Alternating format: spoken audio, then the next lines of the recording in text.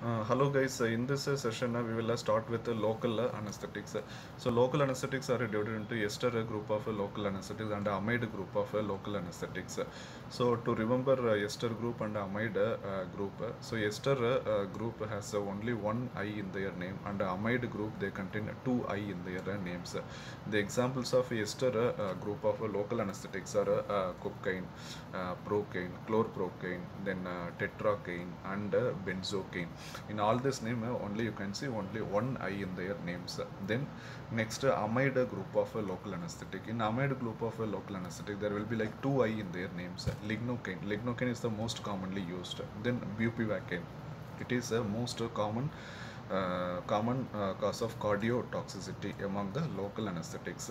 Then prilocaine, it causes a methemoglobinemia. Then editocaine, then dibucaine. Dibucaine is the longest acting local anesthetic.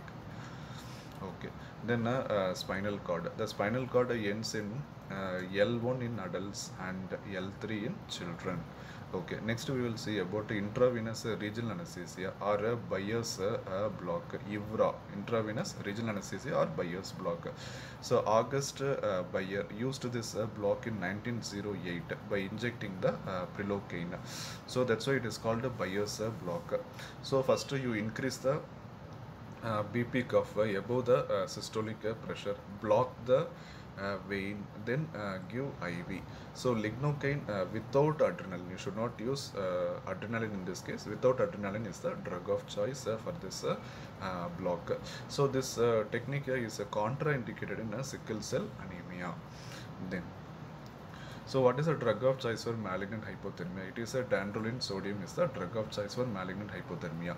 Then next atracurium and cis-atracurium, they are eliminated by Hoffman elimination in the plasma. So you can liberally use in liver and kidney diseases.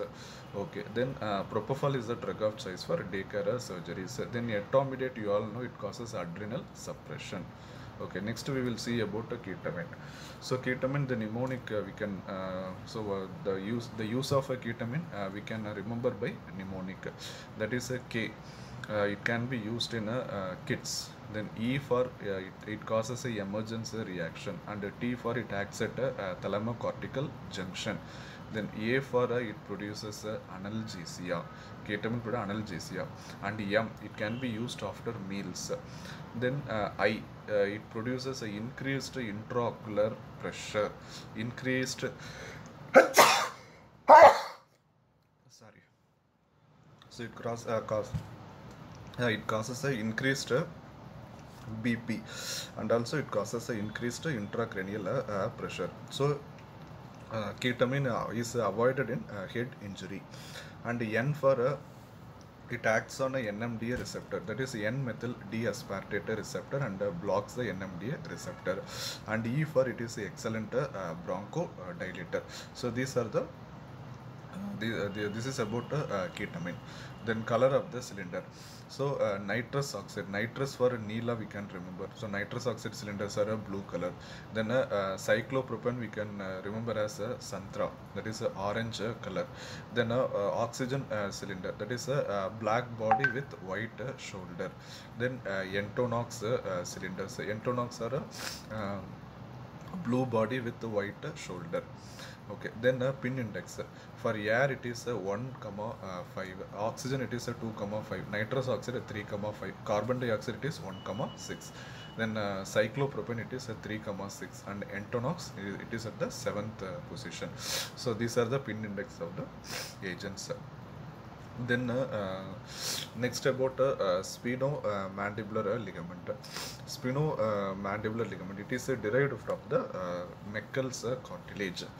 Okay, what is the test we are used to diagnose the myasthenia gravis? It is a heterophonium test or tensilon test. That is the test we are used to diagnose the myasthenia gravis. Then next we will talk about Dubin-Johnson syndrome. So Dubin-Johnson syndrome, it is an autosomal recessive syndrome. It usually causes increase in the conjugated bilirubin.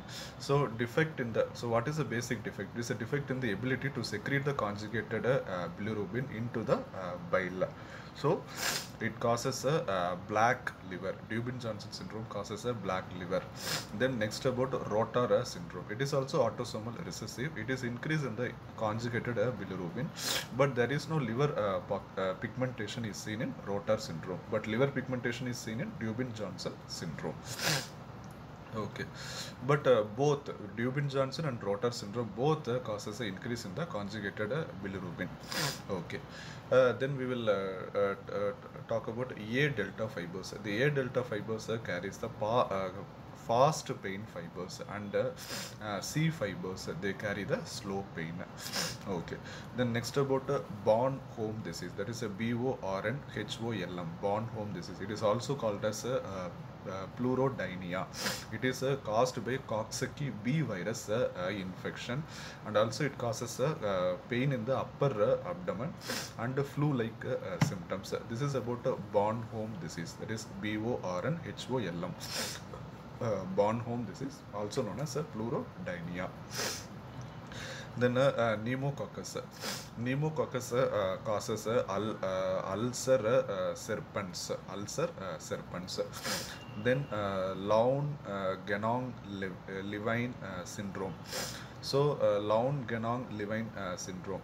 It is a type of pre-excitation syndrome. So it causes a short PR interval but normal QRS complexes. So it causes a supraventricular tachycardia. Then next, beriberi. So the beriberi, this is caused by a thiamine deficiency.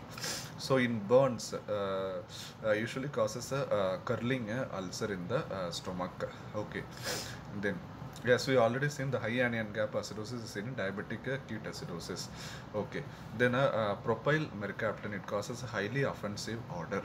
So what is the generation time? Generation time, it is a time required for any organism to double its strength. It is a generation time. Then glutaraldehyde. Where is the glutaraldehyde? It is used. It is used to disinfect the laparoscopic instruments. Then for why the dermal nitrate test is used? The dermal nitrate test is used to detect the gunpowder residue. Then in infective endocarditis, we can see Roth spot, ROTHSPOTS, Roth spots. It is also called a splinter hemorrhages in the retina. It is seen in infective endocarditis. Then in a Turner syndrome, that is a 45XO. So there is no mental retardation in Turner syndrome, 45XO. Okay, the abducent nerve affects the lateral rectus. Then in choriocarcinoma, there will be like an increase in the excessive human chorionic gonadotropin. Okay, so the anti-thyroid drug, that is a propyl thiouracil, it can be safely given in the pregnancy. Okay, and then next, Schiller dual bodies. It is seen in the endodermal sinus tumor. Then Alport syndrome. The Alport syndrome, it affects type 4 collagen. Okay, then the classification of fingerprint patterns. So there is a Henry's classification of fingerprint patterns. So the fingerprint patterns are divided into 3 types. That is a loop. Loop is the most common pattern, 60 to 65%. Then whorls. Whorls is a 30 to 35%. Then arch. Arches are around only 5%. Then Meig syndrome. So the Meig syndrome, it is a triad of what is present in Meig syndrome. It is a triad of ascites. It is a triad of like a pleural effusion and benign ovarian tumor. So all the all this constitutes Meig syndrome. That is ascites, pleural effusion, and benign ovarian tumor. Then epidemic typhus. The epidemic typhus, it is caused by Rickettsia prowazekii. So it is epidemic typhus is transmitted by louse. Okay, the most common location of adamantinoma, it is the tibia or fibula. Okay, thank you guys. Have a very nice day. With this, we will finish the session. Thank you very much.